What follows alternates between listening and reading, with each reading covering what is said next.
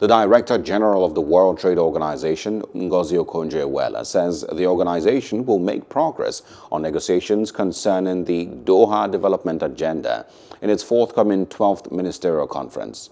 Okonjo-Iweala announced this at a news conference in Abuja. The 12th conference is scheduled to hold in Geneva in December.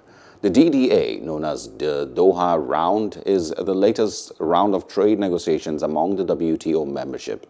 It is aimed at achieving major reforms in the international trading system through the introduction of lower trade barriers and revised trade rules. The WTO Director General, however, noted that the negotiation on the agenda was yet to be completed during the round and was still hanging. Hello, hope you enjoyed the news. Please do subscribe to our YouTube channel and don't forget to hit the notification button so you get notified about fresh news updates.